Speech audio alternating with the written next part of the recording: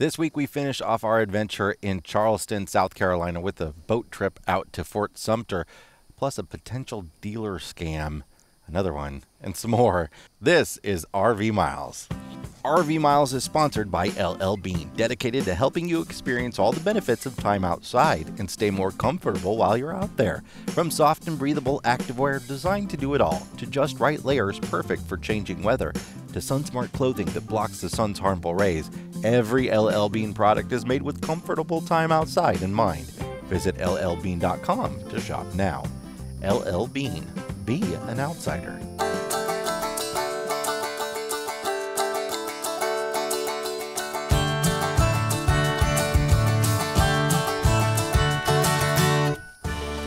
Welcome to episode 198 of RV Miles. I'm Jason. And I'm Abby, and we are two full-time travelers who, along with our boys, Jack, Ethan, and Henry, are crisscrossing North America on one epic road trip. Each week we talk all things RV and outdoors, from travel destinations to gear, industry news, our national parks, and a whole lot more. So close to 200 episodes and our 4-year mark coming up, which just blows my mind. Do you think we'll do something special, or will we completely forget about it and scramble? Okay, just wanted to make sure I knew what to expect. Also coming up later this year on our 5-year Nomadiversary, our 5th year on the road will be September 1st. There's so much happening this year. We thought 2020 was life-changing. 2021 is doubly life-changing. This fire, by the way, is really hot behind us. I just want to point that out. And it's hot outside. This fire behind us is here to keep bugs away, not to keep us warm. Oh, no. It's effective at doing the former, but it is more effective at doing the latter, and we're sweating a little bit. Yeah, North Carolina, you have brought the little teeny tiny bugs. Like, last night I think there were probably, I don't know how they got in because we had the air conditioning on all day, there were probably somewhere between 100 to 150 of them on our ceiling. So that was interesting. We've been doing a lot of travel lately, a lot of short journeys, but closer together. And there's been a lot of talk in the RV Miles Facebook group and elsewhere about how far people travel in a day. We get asked that every time we do a live stream. How far do we like to travel? So I thought this would be a good time to go over that again. We've done it in the past, but let's talk about, now in this phase of our traveling lives in our 5th year here, what we feel like a good amount for a travel day is as full-timers, which of course it's different for everyone, right? Yeah. This has changed a lot for us over the years. We have been enjoying this spring a period of travel where we're only going 50, 60, 80, 100 miles to the next campsite. I am loving that. Before, it used to be, let's crank out as many miles as possible and, cover these long stretches of travel, going from, one big location kind of to the other. I think that that's the new full-timer. All these years later, now what is so appealing is only traveling for an hour and a half to our next location. Yeah. Now, of course, if we have something scheduled, we have to get somewhere or whatever. Yeah. Sometimes we are booking it. Sometimes we are doing 500 miles in a day, which is not fun. No. And it's even less fun when you do it 2 days in a row. But sometimes it's, leaving the family at Christmas in the Midwest and having to get out of a free zone, right? So it involves a lot of travel. Really, though, what we personally try to stay to is nothing more than 300 miles in one day. And if we do 300 miles, then we need to have downtime before we do another 300 miles. One of the things that we say, we always add on 15 minutes per hour that the GPS quotes us. Yeah, and that includes the RV GPS, by the way. Yes. No adjustment there on its end for RV driving time. No, and then I personally would add another 15 to 20 minutes per person in our RV as well. Yeah, maybe. I think that there have been times... Bathroom break time. Yes, stopping for fuel. Really what we do try to do, though, is we do try to not have to stop for fuel anymore. We do try to have point A and point B be one tank of gas. Yeah. It's just easier, especially with a gas truck, we're not always guaranteed that we're going to have the easiest time getting into a spot and getting fuel. So that's another thing that we do. But I would say that over the 5 years for us personally, we have really slowed down how far we travel and how often we really like staying in places for longer. That's not something we've been doing a lot right now, and that's partly because we waited too long to find campgrounds, so we had to do what we could get. But all of that comes off the table starting June 1st because we flipped this boat around and we're headed back to the Midwest. We're headed back to the family. We have about 1,000 miles to cover in 2 weeks' time, which doesn't sound like a lot. But when you have to factor in 2 full-time jobs, homeschooling your kids. We don't want to have more than 3 travel days within 2 weeks. Usually we don't. We would love if we don't travel more than every 2 weeks, right? And then sometimes every week if we travel. That feels like traveling a lot for us. And longtime listeners are probably going, hey, Abby, have you booked those campgrounds yet for June? And Abby says, no, Abby has not. As of, Tuesday? We don't know where we're staying on Monday night. I will say, I do think the biggest thing, though, for us is not arriving at night. And absolutely. And it's not scheduling yourself to arrive at 5 knowing that that's not arriving at night. You got to have plenty of time for stuff to go wrong. So we start to get a little uncomfortable if GPS is showing us past like 3 o'clock because that could lead to us arriving at 7 o'clock. Well, what I don't want to have happen, because often with the way checkouts and check-ins work, we are traveling during the lunch hour. And so a lot of times we're stopping now. I'm in a period where I'm just not interested in packing lunch. So we're stopping and we're getting lunch. And so that is adding on some time. So the one thing I don't want to do is have us in a situation where we're coming up on dinner time and everyone's hungry and I'm faced with having to potentially spend more money buying another meal out because we just weren't well prepared. So, I feel like a sweet spot for us is arriving around between 3 and 4. Yeah. That's cocktail hour. We get a drink, we get settled in, and then I start dinner or you start dinner,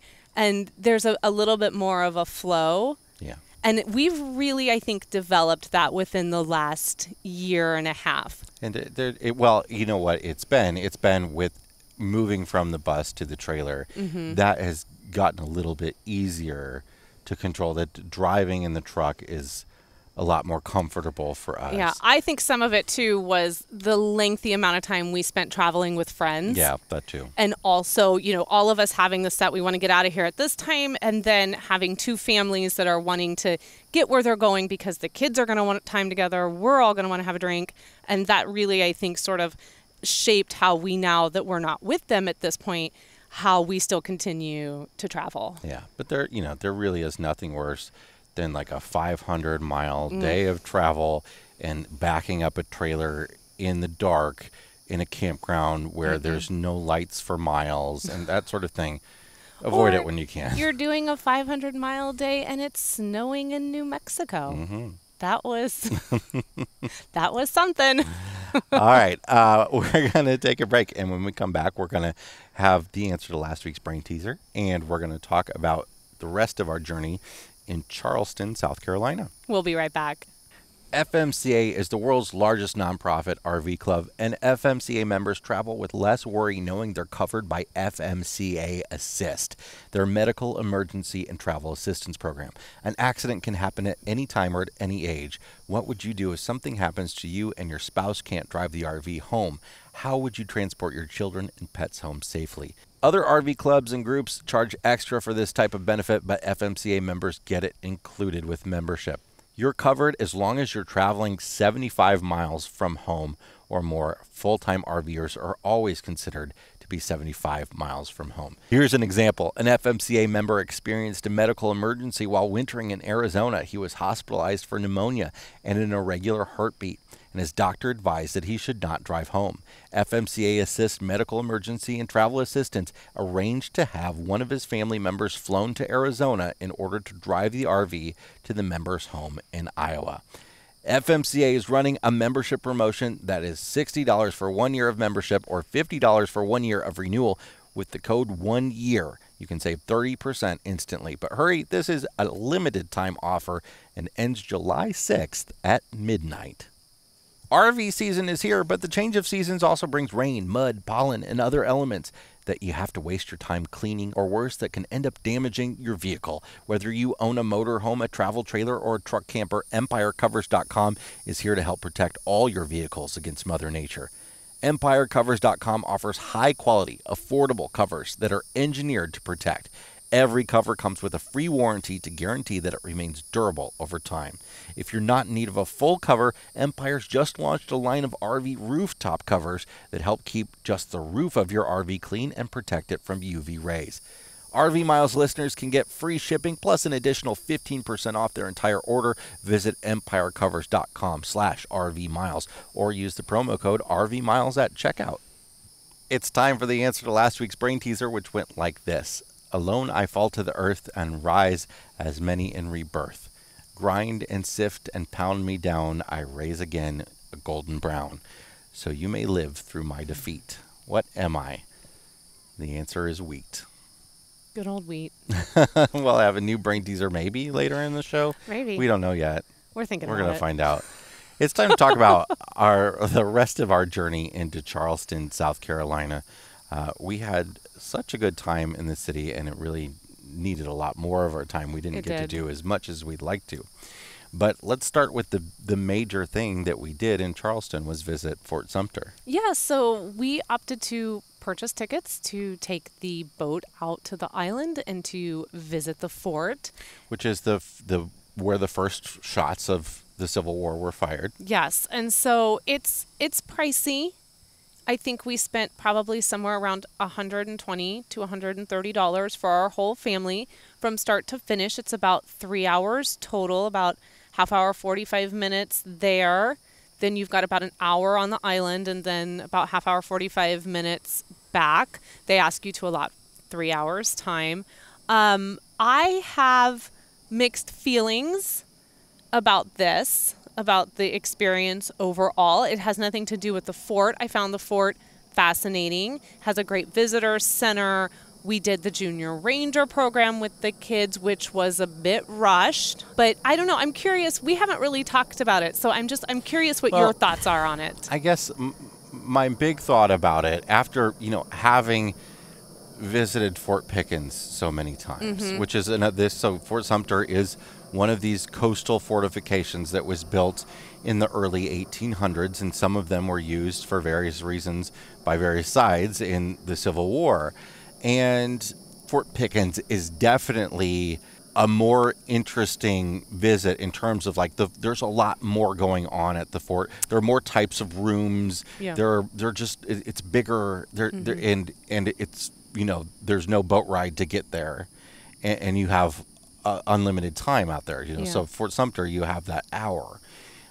So in terms of comparing those two, if you're just going there for the architecture of these types of forts, and you've already been to one of these other coastal forts, it's not that great of an experience. And the whole big thing to me about this is it's Holy Land. This is where the first shots of the Civil War were fired. This is it's a really big deal.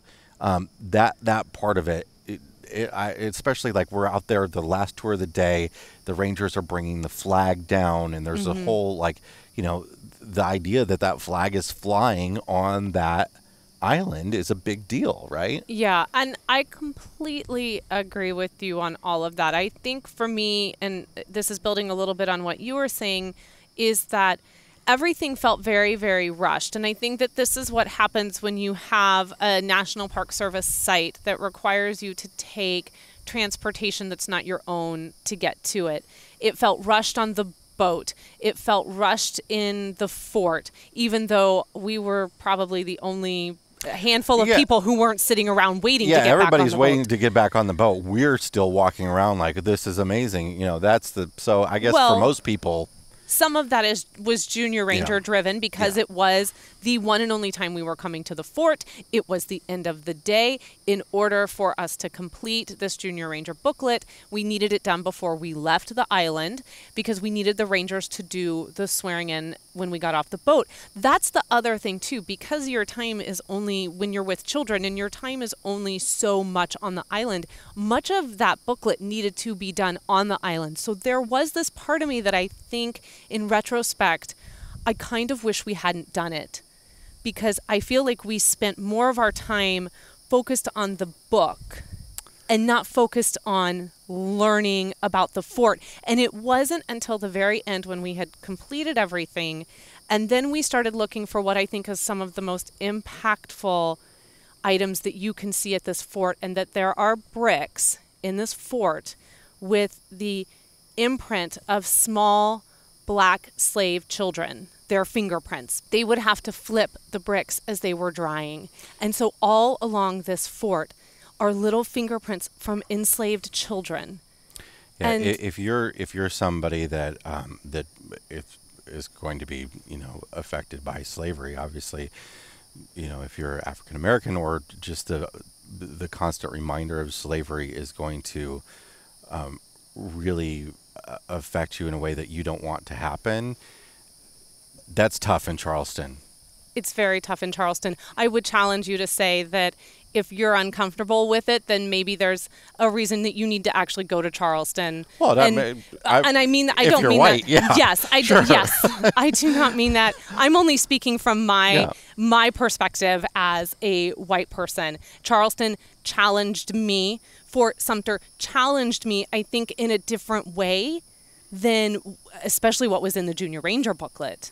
Yeah. But you cannot help but feel that everywhere. And it's very, very important. And I think that component at the end of the day, when we as a family were walking around, that you and I wanted the kids to see that and to put an actual, and we found one. And we placed Henry's finger perfectly fit. And we said that there was a child your age who was given no choice but to do this. Yeah, I mean... and I think, so for me, that was worth, I think, every bit of money we spent to go out there. We're talking, obviously slavery affected the entire country, and particularly the South, but we're talking Charleston as a place where the ships arrived. Yes, and that Freedom Plaza, I believe, is what it's called, where the visitor center is. Yes, where they arrived is where you go to the visitor center for Fort Sumter. And that is an incredibly important piece of history. It's holy ground. It's sacred ground because so many lost their lives there. And that was really important when we arrived, to share that information with our boys and to make sure that they treated this space with the reverence that it deserved.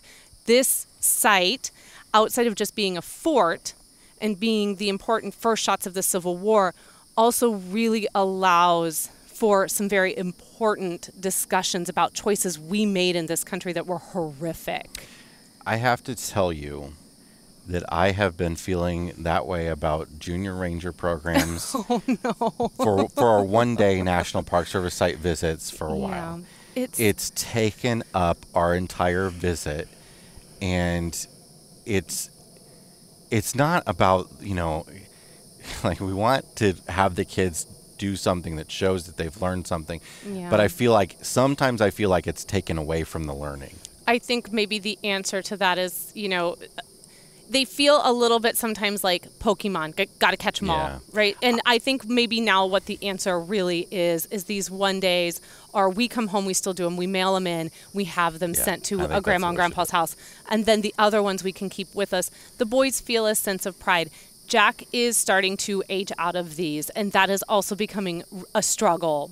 I wish that these booklets would advance themselves for our teenagers. Yeah, because you have them do a teenager do a maze that's meant for 6-year-olds to be able to do. Well, there's so much in there for him to learn. And we got a lot of pushback from him that day on this booklet, and he was pleading, if I go around and read every single thing in this visitor center, can I not do the booklet? Absolutely. But you're not going to do that, but absolutely. Well, benefit of the doubt, but yes, I mean, but I think that, there's a real educational opportunity that's being missed, because these booklets, we're not giving him booklets and they're saying up to 12. These booklets are saying 12 and older, you have to do everything in the booklet, and everything in the booklet is designed for our preschoolers up to, I would argue, our 10, 11-year-olds. They're not designed for 12 and older. So I just think there's a missed opportunity there to really make an impact on some of our older kids in really meaningful ways, especially at a place like Fort Sumter.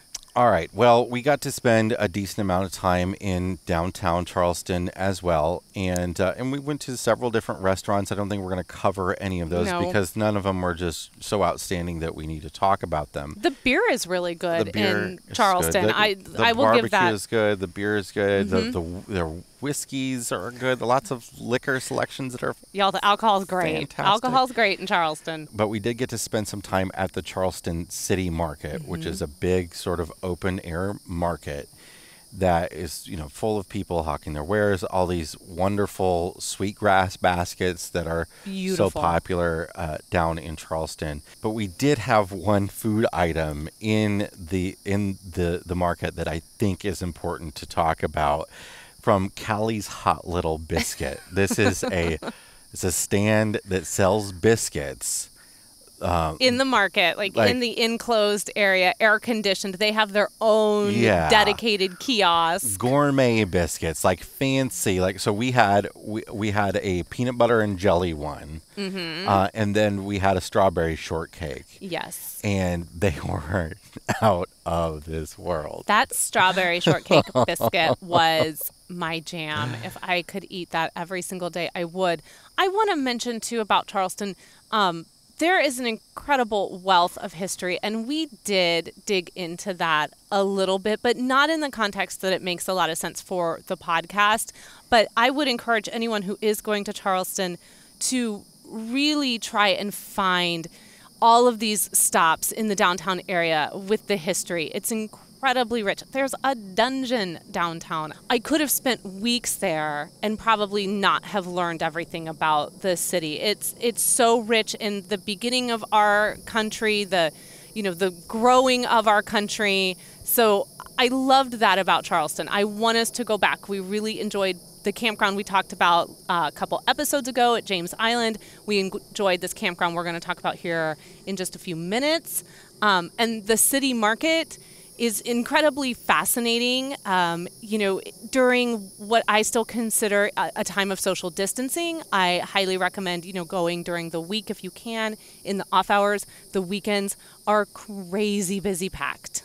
Yeah, but it is a great place to get gifts and stuff, and just to see local artists, because everyone who has a booth is a local artist. There's also, it's very popular to take carriage rides down there. Oh yes, and the carriage, it's not like 4-person carriages. These are carriages that hold it's a tour of 20 people get on a carriage and go around town, and that's kind of the way on New York you might get in a double-decker bus and tour around New York. It's kind of that's what you do behind a horse in Charleston. But we should move on because we are losing light we have lost our fire. Okay, so all right, let's wrap up Charleston with talking about the campground we stayed at, which was called Buck Hall Recreation Area, and this is a national forest campground, and it's right on Intercoastal Waterway, where lots of boats are coming up and down, but it's protected by some barrier islands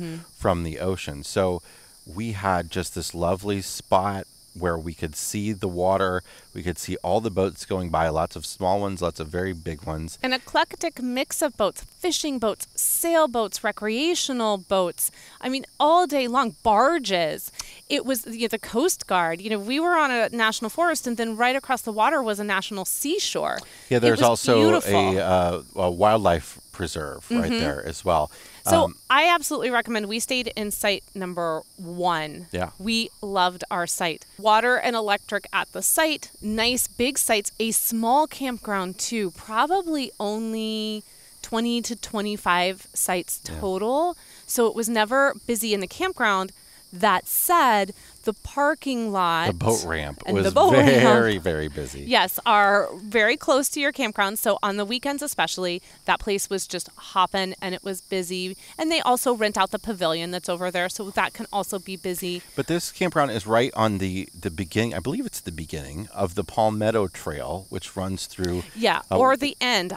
Or the end, which depends runs on which way you're going. all the way up to into North Carolina, where we stayed at that campground in Asheville near that had great Asheville. Wi-Fi that we cannot remember the name of right now, but it was fantastic. Orchard Lake. Orchard right? Lake. Good job. So it's a long, big trail. It's not complete, so you can't do the whole thing. But it's actually really nice down here at this recreation area where there's like boardwalks or soft pine needles covering the very wide trail. And I enjoyed lots of walks on it. Your snake phobia kept you off it. Yes. Quite a bit. It is removed from Charleston. You are not in the heart of it like you were at James Island. It's about a 45-minute drive into downtown, but you are on the outskirts of Mount Pleasant. And Mount Pleasant, South Carolina, is a nice suburb very town. nice town. They had a Barnes & Noble, which we love Barnes & Noble. So we hit that up. There was a Trader Joe's. I was happy about that too. And it's just it was a nice quiet 2 weeks. The very, very best part about Buck Hall, however, was dolphins. There were dolphins swimming in this channel in front of us, and oh my it gosh, was amazing. And we did not know that this was something that could happen. And you and I were actually stepping out to record a video, and we were going to use the water as the backdrop. And we're like, oh, there's dolphins. And so we never did a video with the dolphins in the background. We should have. It was, 3, 4, or 5 dolphins. I don't know if you call that a family or a group, or I'm not quite sure what the... Oh, somebody's going to school us on what a group of dolphins is called. That's fine. School me on it. I'm not Marion. I don't remember. I should know. Listen, this is not a Canadian geese versus sandhill cranes, so don't come at me like that, I don't mean it like that, no. But I'm just saying. But it was really a very special time and really quiet after the very, very busy week at James Island to come over to Buck Hall for a couple of weeks and chill out. Really absolutely enjoyed it. All right, let's take a break. And when we come back, our Fresh Tank, Black Tank segment and the new brain teaser. Maybe not. Probably not. We'll be right back.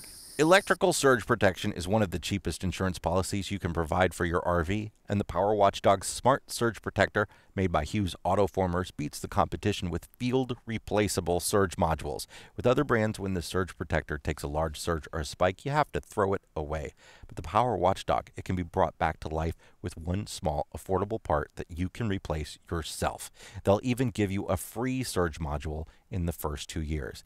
And now they have a limited lifetime warranty. Use the coupon code RVMiles, all one word, for 10% off your order at HughesAutoformers.com. That's RVMiles for 10% off at HughesAutoformers.com.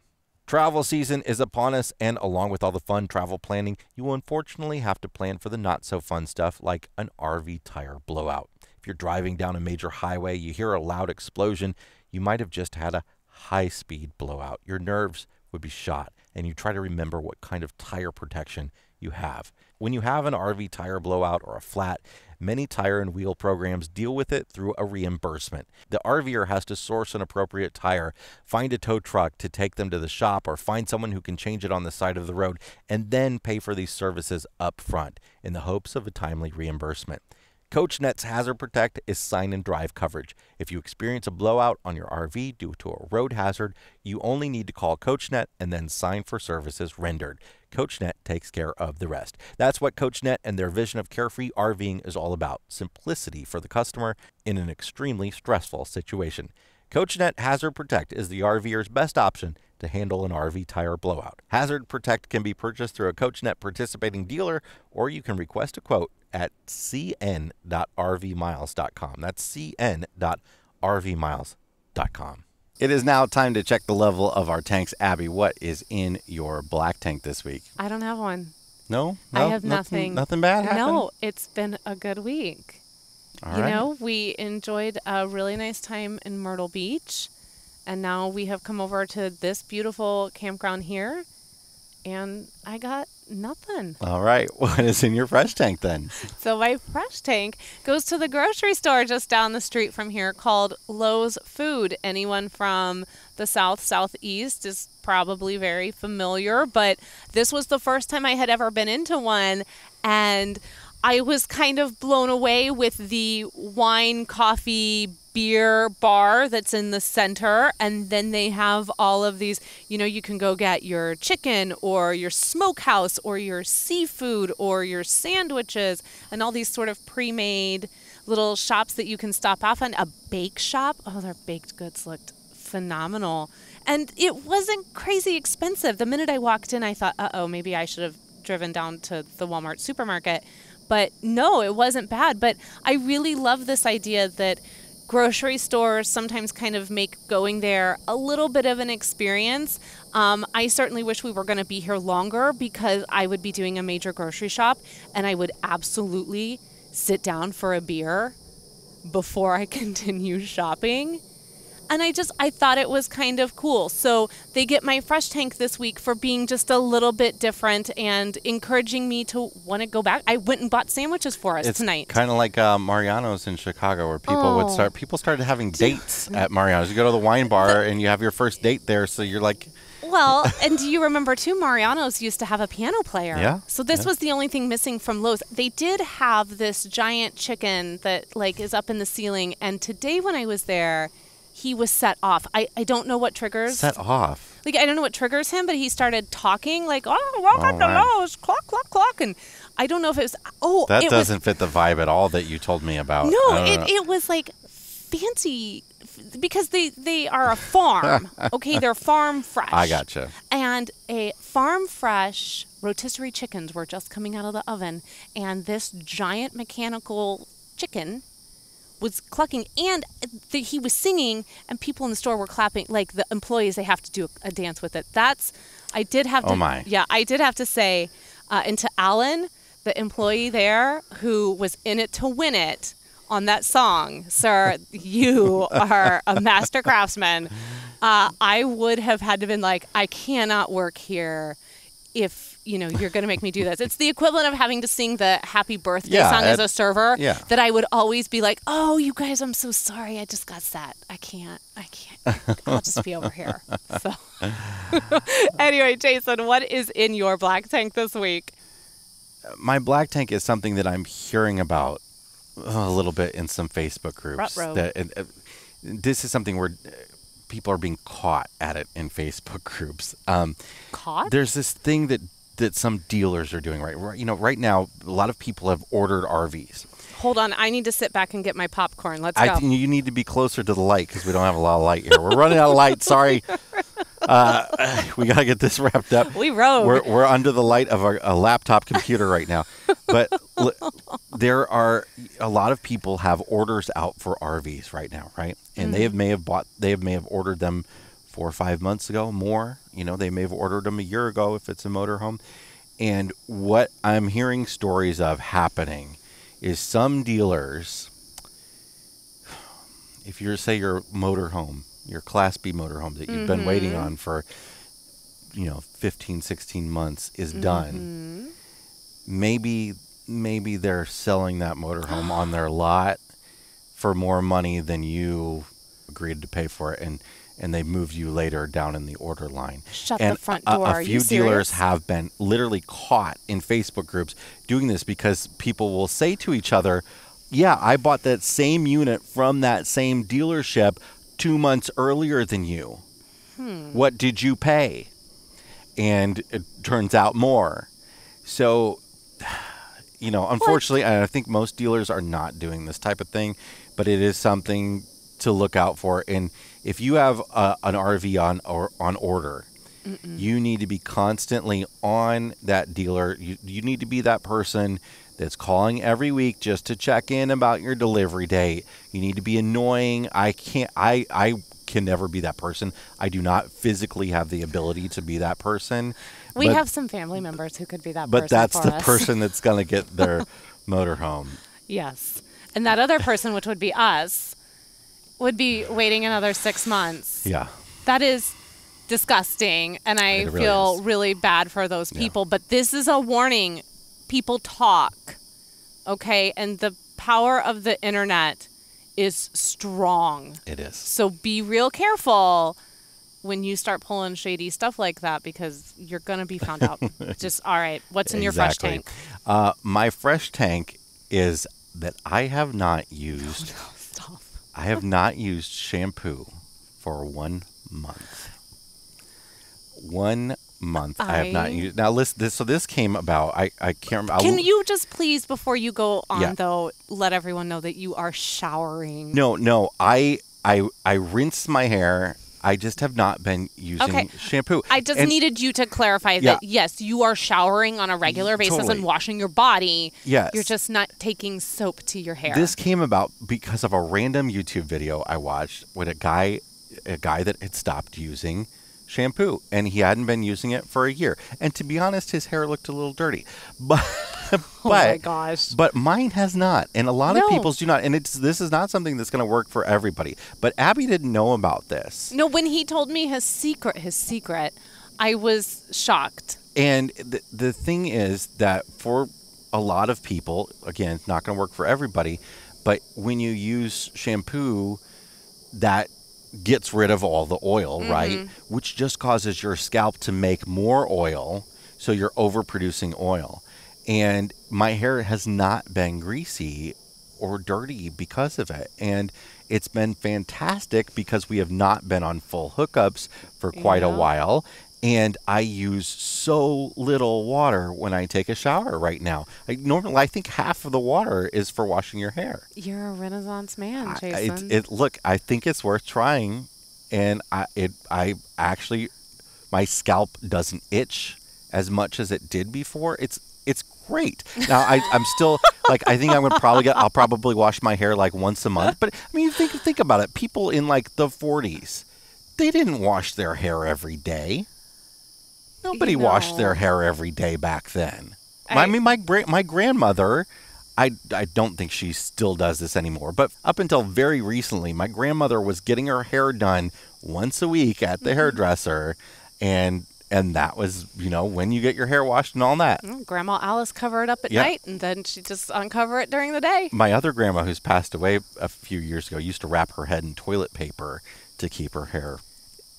She would not have survived the 2020 TP. We have to All right, go, though, y'all, because it's dark. it is dark. It's dark. We are literally, and for those watching on YouTube, we are literally entirely lit by a laptop screen right now. I would like it recorded here for all time that I said that this was going to happen, and somebody else was like, no, we're going to get through it, and we'll be fine. I don't need to get out ring lights. I don't need to put up any lights. But that was before we moved everything. No. We changed. We just lit the fire, and then you talked a lot. I want it.